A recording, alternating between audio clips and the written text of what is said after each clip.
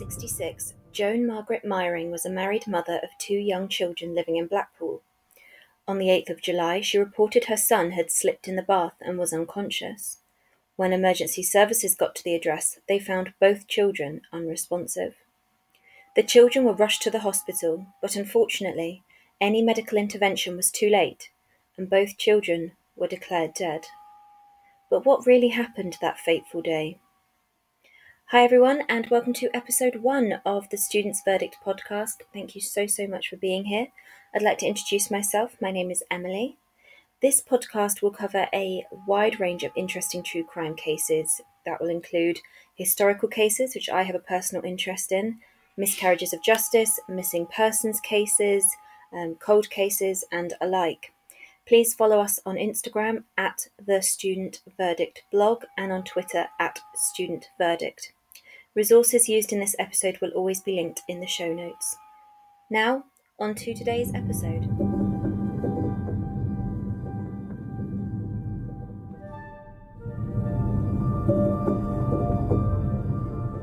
Our case today begins with Joan Margaret Coop, as she was formerly known.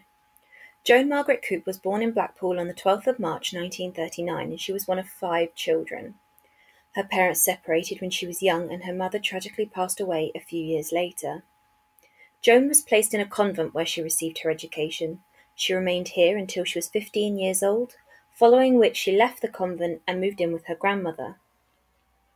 Joan attended a nursing course. However, during her second year of studies, she was admitted as a patient to Lancaster Moor Hospital, formerly known as the Lancaster Lunatic Asylum.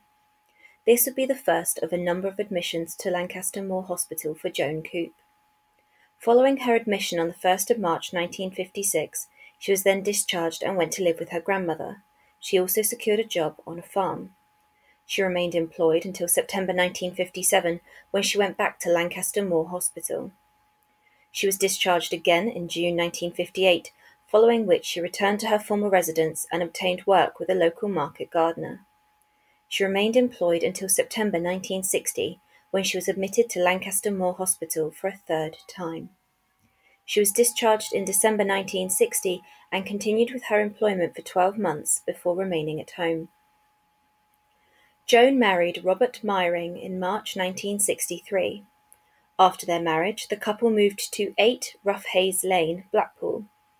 Joan and Robert would go on to have 2 children together, Stephen Robert Myring, born on the 23rd of June 1964, and Gillian Edith Myring, born on the 18th of September 1965. To everyone who knew them, they were a seemingly ordinary family. Before we get into the day of the incident, I'd like us to have a look at the events which took place the day before. According to the witness statement of Mary Cunningham, Joan's grandmother and Stephen and Gillian's great-grandmother, on the 7th of July 1966, Joan went over to her grandmother's house on Lindsay Avenue with the children. She then went out, leaving Gillian and Stephen with their great-grandmother. Mary was cutting dead roses in the garden, whilst Gillian was in her pram in the sunshine. Stephen was also in the garden. Mary had tied a piece of string around his waist to stop him moving too far, which, I'm going to be honest, I've not heard of that technique before, but there we go. As Mary looked up to check on her great-grandchildren, she noticed that Stephen was feeding rose petals to Gillian. Mary rushed over, and when she got to Stephen, the rose petals were sticky. He also had a small brown bottle in his hand. She cleaned out the girl's mouth and cleaned Stephen's face and hands. Gillian was shivering, so Mary made her a bottle. The little girl drank it and went to sleep. Joan came and picked the children up between 7 and 7:30 p.m. that evening. Both children seemed to be all right at this time. Mary would not have thought twice about letting the children return home with their mother. She had no cause for concern. She could not have known that this would be the last time she would see her great-grandchildren alive.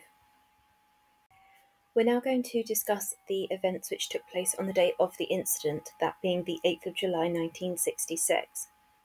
According to Mary Cunningham's witness statement, between 1 and 1:10 p.m, Joan burst into Mary's home. Mary described Joan as being red in the face, as if she'd been running. Joan shouted, quote, "Stephen has fallen in the bath and I can't get him round. He's gone cold like my mother." Mary told Joan to phone the ambulance, which she did. Joan also spoke to Mr. Davies, an inspector in Blackpool police force who lived a few houses away, and the three of them went to 8 Rough Hayes Lane. When they arrived, a police officer, PC John Hilton, was already outside the address. PC Hilton and Joan made their way to the back door of the property, which was unlocked. The couple made their way through the kitchen and up the stairs to the back bedroom. When Mary made her way into the house, she found Stephen in the back bedroom, wrapped in a blanket, lying on the double bed. The boy was unresponsive, and as she tried to bring him round, Mary noticed soapy water coming from the boy's mouth. She turned him over and more soapy water came out. PC Hilton noted that the boy's arms were taking on a mottled appearance, and Inspector Davies commented that it appeared to him that the boy was quite dead. When the ambulance attendants took the boy away, the inspector noticed a wet stain on the mattress near to where the boy's head had been. Inspector Davies was informed that the girl, Gillian, was in the front bedroom. As he walked in, he saw a large double bed in the centre of the room, and on the right-hand side of the bed was a small carry cot.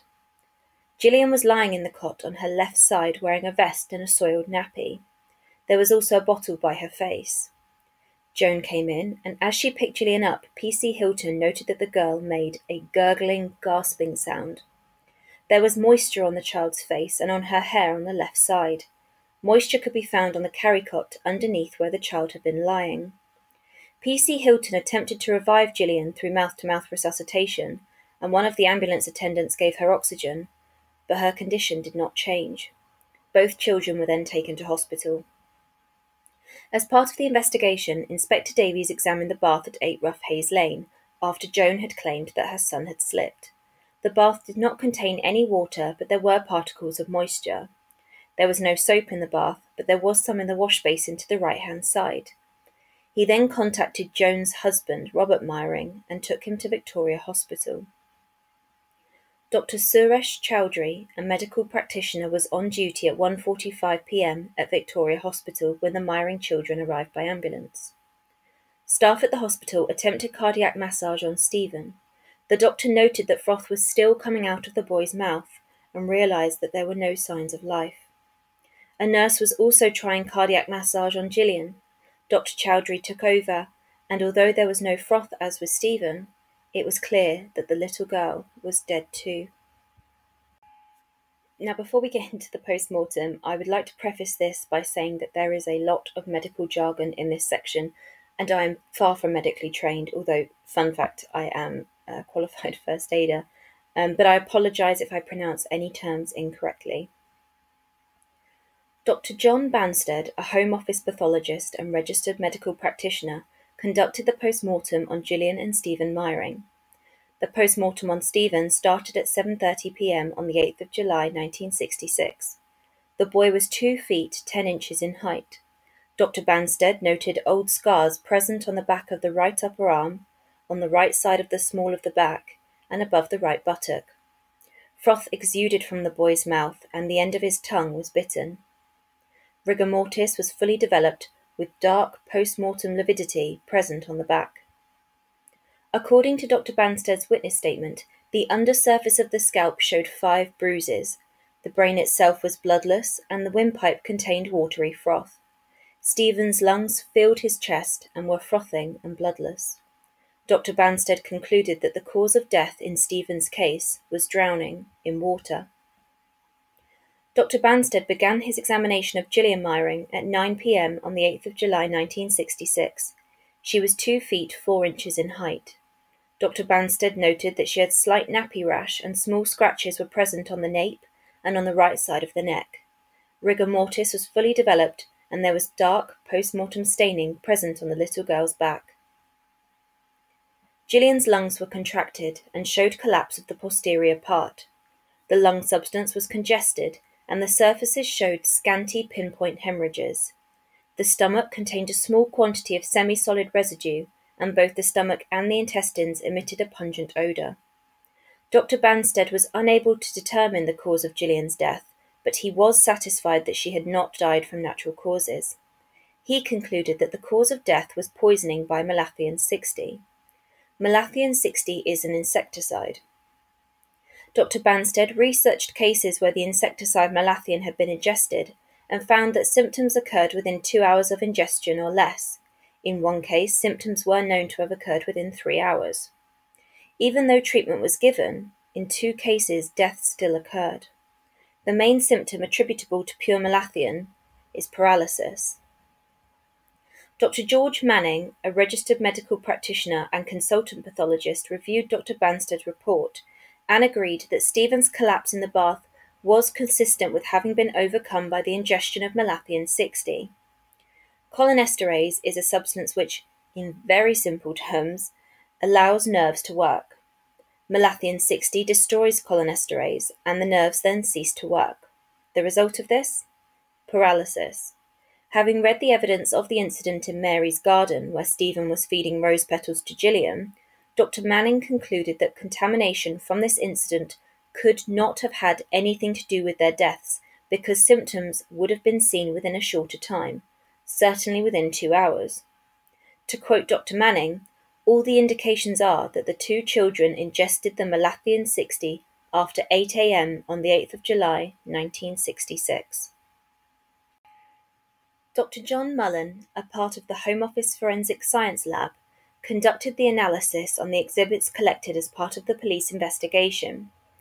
An 8-ounce camp coffee bottle collected from 8 Rough Hayes Lane contained 65 millilitres of malathion 60. Detergent was also present, giving a liquid of milky appearance. Eric Hargreaves confirmed that there were no decipherable fingerprints of either child on the bottle. No traces of malathion 60 were found in any of the feeding bottles or on the teaspoon or bedclothes. However, there was evidence of malathion 60 on the neck of Gillian's nightdress. Dr. Mullen found malathion in Gillian's intestines to the extent of 150 to 200 milligrams. That's approximately a quarter of a teaspoonful, so quite a significant amount. Traces were found in her other organs as well, including her stomach, liver, kidneys, and part of the brain. Cholinesterase activity was completely inhibited in Gillian. In Stephen's body, Dr. Mullen found approximately 15 milligrams of malathion in the intestines, and although the cholinesterase was diminished, it was not completely inhibited. I'd like to discuss the children's father now. I know we haven't talked about him too much. You may be wondering where he was on the day that his children died. A colleague of Robert's, Robert Garrett, who I'll be referring to as Garrett to avoid confusion, was also a gardener employed by the Parks Department and had been working with Robert on the 8th of July 1966. Garrett first saw Robert at 8 a.m. when he arrived at the yard. Robert went for lunch at 12 and was back from lunch at 1 p.m. Robert and Garrett continued to work together until he left later that afternoon. Sarah Myring, Robert's mother, confirmed that her son would come to her house for lunch in the week. On the 8th of July, he arrived at her house for lunch at 12:10 p.m., arriving by bicycle.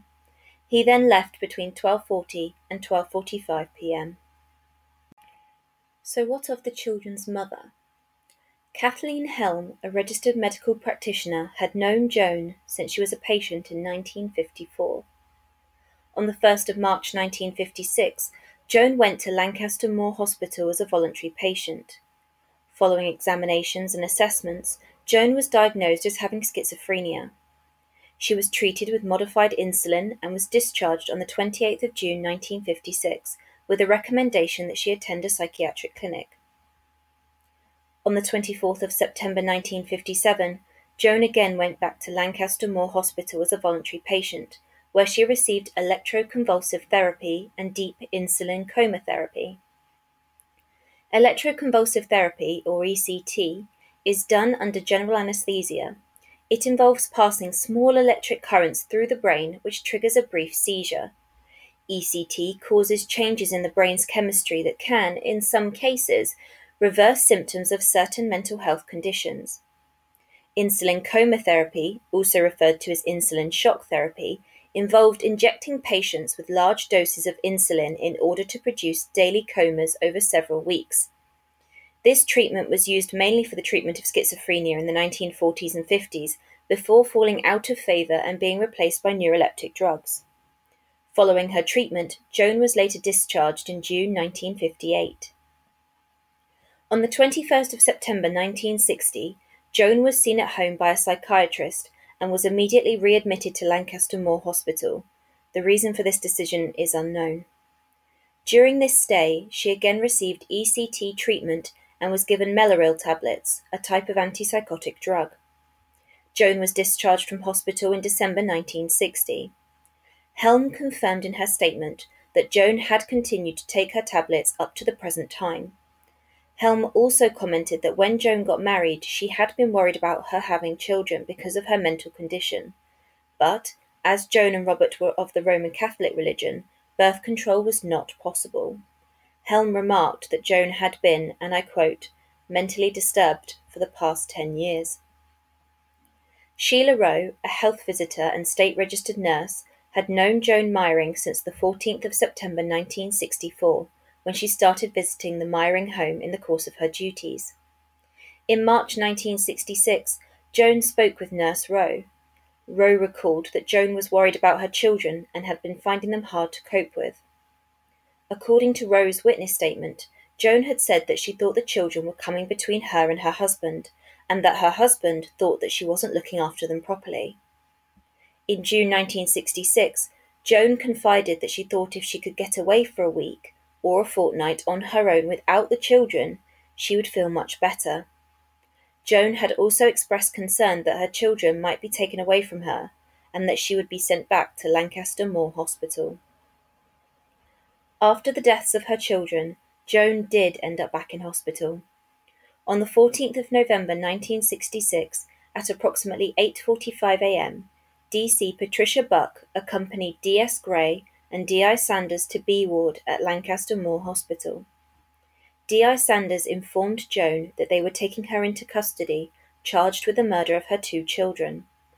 She was also charged with a third offence of administering a destructive thing to Stephen, thereby to endanger his life. She was cautioned for the offences and made no significant reply. However, at 9:33 a.m., when DC Buck and Joan were waiting in the sergeant's office for Joan's solicitor to arrive, she started talking. According to DC Buck's witness statement, Joan, seemingly out of the blue, stated, "All I've got to say is, I did it." DC Buck went and told Inspector Sanders immediately. When DC Buck returned, Joan said, "I've made notes in here," indicating towards a small diary which was seized as an exhibit. Joan repeated herself once more, "I can only say I did it." DC Buck made no reply but went and told the inspector once again. So what of the diary? Well, it was a Catholic diary for 1964, and on the 20th of December there was an entry saying, and I quote, "Stephen and Gillian died, 8th of July, 1966. Joan was first interviewed by police at 3:15 p.m. on the 8th of July 1966. When asked what had happened to Stephen, Joan explained that at 12:45 p.m. she had run a bath for Stephen. Once the bath water had cooled down, she put him in. Leaving the boy in the bath, Joan went and got a clean nappy for him. She cannot have been gone long, but it was during this time that Joan said Stephen slipped. She heard a noise, and when she got to him, he was laid full length face down in the water, and he was frothing at the mouth. Police asked Joan what she did when she found Stephen in distress. Joan explained that she pulled him up out of the bath and let the plug out. She explained how she tried to wipe him first, and then held him in a towel whilst patting his back, but he continued to froth at the mouth. She went and got a clean sheet, but did not think to keep patting his back, thinking he was dead. Panicking, she then made the decision to go to her grandmother's to ask what she should do next. She recalled that by this time, Stephen's body was cold. Officers then began questioning Joan about Gillian, asking whether she had given her daughter the bottle that was found in the cot. Joan confirmed that she had given Gillian a bottle of milk at 10 a.m, but when Gillian continued to cry, she gave her a drop of cold water. She then left her with a bottle while she bathed Stephen. Now you may be wondering, as I did, why Joan went to the effort of going all the way to her grandmother's house, and we will be discussing the journey later, rather than making the call herself or going to a next-door neighbour's house, which might have saved her a lot of valuable time. Well, officers put this question to Joan, who explained that when Stephen had had an accident before, she'd gone to a neighbour who told her to ring the doctor. This neighbour was unfortunately on holiday and the other two neighbours were out shopping. As for making a call herself, it is suggested that the Myrings did not have a phone in their home. When asked about whether there was somewhere nearby where she could have made the call, Joan remarked that it would have been a 10-minute trot, and she didn't know if the phone box would be available. Joan Myring was interviewed by police for a second time at 3:15 p.m. on the 22nd of July 1966. This time, Joan had her solicitor, Mr. Jackson, present. Officers began the interview by asking Joan how her children's health had been on the morning that they had died, to which Joan confirmed that both children were fit and had not been suffering with any illnesses. In the interview, an officer stated that a bottle had been found in the pantry at 8 Rough Hayes Lane. It was a camp coffee bottle which contained the insecticide malathion. Robert Myring had previously informed police that Joan was aware of what was in the bottle, as he had told her. Joan explained to police that her husband had told her it was an insecticide to kill greenfly, but that she didn't know the name of it. Her husband had told her to keep it on the top shelf, out of the way of the children. The shelf was too high for her to reach, so she had never touched it. Police were quick to jump on this comment. "You've never touched it, never at any time?" Joan clarified that a couple of weeks before the incident, they had got the insecticide down once to do the garden, but they didn't end up using it because it was raining, and so they put the bottle back on the top shelf near the cooking salt. So how did this substance get into the children? Joan explained, and I quote, "I don't know. I'm not wanting to kill the babies. I wouldn't try to do away with them. I loved them. I can't. You're asking me questions I don't know how to answer. I don't know." Joan agreed with officers that the children could not have got the malathion themselves, as the shelf was too high. However, she could not explain how the substance had got into the children's bodies. As part of the police investigation, it was revealed by Robert Myring that one of the baby bottles was missing. Joan explained that around February time this bottle cracked when she was sterilising it, and so it had been thrown out. When asked about whether she had been struggling to cope with her children, Joan agreed that they were a bit of a handful. The time that malathion takes to affect the body meant that the children would have had to take it within a few hours of them falling ill. As pointed out by officers, Joan was alone with the children from around 7:45 a.m. when Robert left to go to work. With this in mind, and with Joan's agreement that the children couldn't have got the malathion themselves, police interrogated Joan as to how the insecticide could have got into the children's bodies if it was not administered by her. Joan was unable to provide an explanation. She simply said, "I can't think of anything else, only to say I gave it them, but I didn't." Police returned to the topic of Joan's actions when she realised her children were ill. Joan explained that instead of taking Gillian with her, she thought she would get help quicker if she left the baby in her cot. It was a 10-minute walk to the phone box, but Joan feared that it would be in use. She also did not hear or see her neighbour, Mrs. Jackson, and so assumed that she had gone shopping. It was at this point that she decided to go to her grandmother's on Lindsay Avenue, as her gran was a nurse. Joan told police that she already thought that Stephen was dead at this point, as he was cold, before she left the house. Now I want to make a point here. Joan, we'll discuss it later, but Joan's IQ was placed at 81, which is in the dull normal range, and I wonder if that, coupled with any difficulty she experienced through her mental illness, might have meant that common sense, i.e. going and knocking on her neighbour's door, for example, to confirm she wasn't in, maybe was a bit clouded. I'm not sure. I'd be interested to hear what you guys think. In the interview, police questioned how it was that she got to her grandmother's house. Joan explained that she caught the 11C bus to Horseside Lane and got off there before getting the 26 to the depot. This journey took approximately 20 minutes. Interestingly, on her journey, Joan had passed a clinic without going in and seeking their assistance. Her explanation of this was that she had forgotten it was Friday, clinic day, at the time. Again, this links back to my earlier point about Joan's common sense.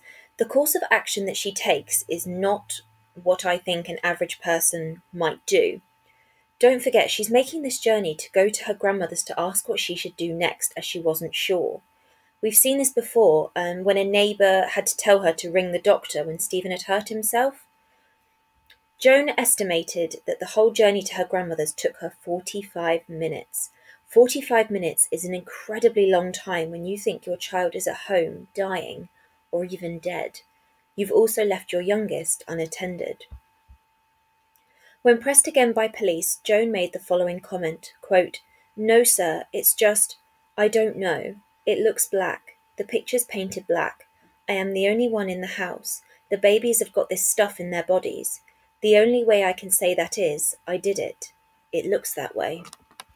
Joan's solicitor, Mr. Jackson, interrupted during the interview, saying that Joan had informed him that she had been taking tablets prescribed by the doctor because of head buzzing and was unable to control herself. When asked about whether she had suffered blackouts, Mr. Jackson explained that Joan's account in private consultation agreed with the account she had given in interview.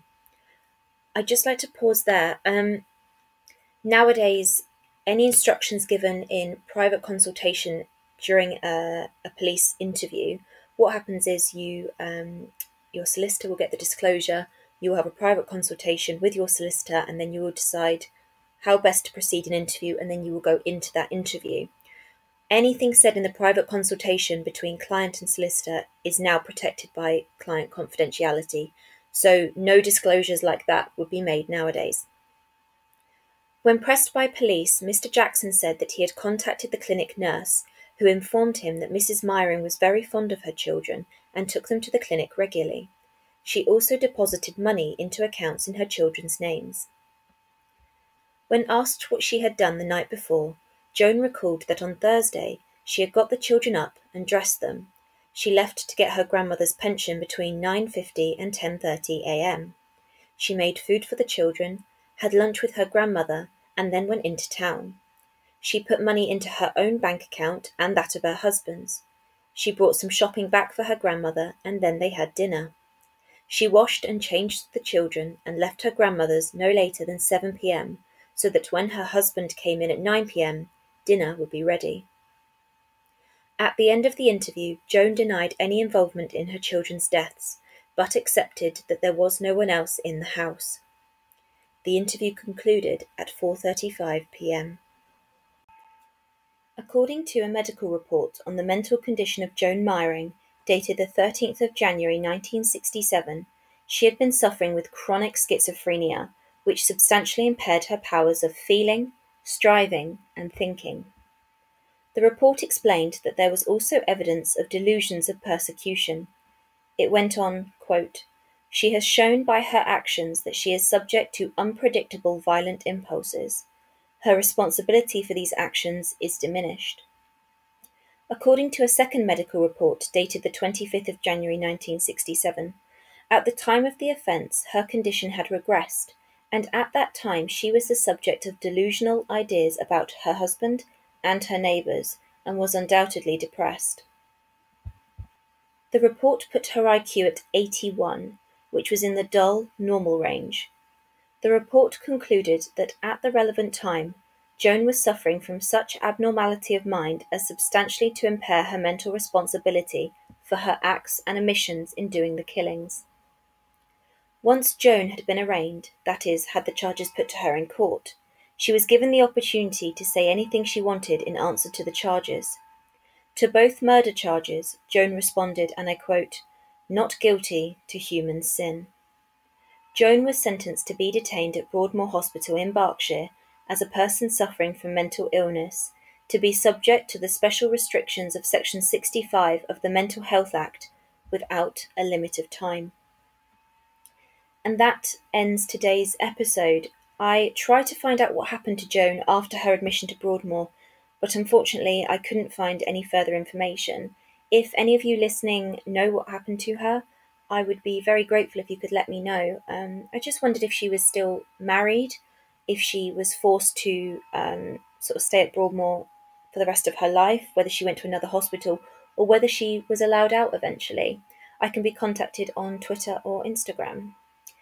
Now, before we end, I haven't wanted to focus on the virus, but I just wanted to extend a huge thank you to all the key workers. And I've listed a few, but I know there's so many more out there. So a big thank you to doctors, nurses, carers, social workers, shop workers, waste disposal workers, funeral directors, charity workers, and everybody else who is supporting the nation during these unprecedented times. Teachers and teaching staff are doing an incredible job as well in teaching the children of key workers. So I hope that you have enjoyed this first episode of the Students' Verdict podcast. If you did, please leave a comment and subscribe. And remember to keep living the dream.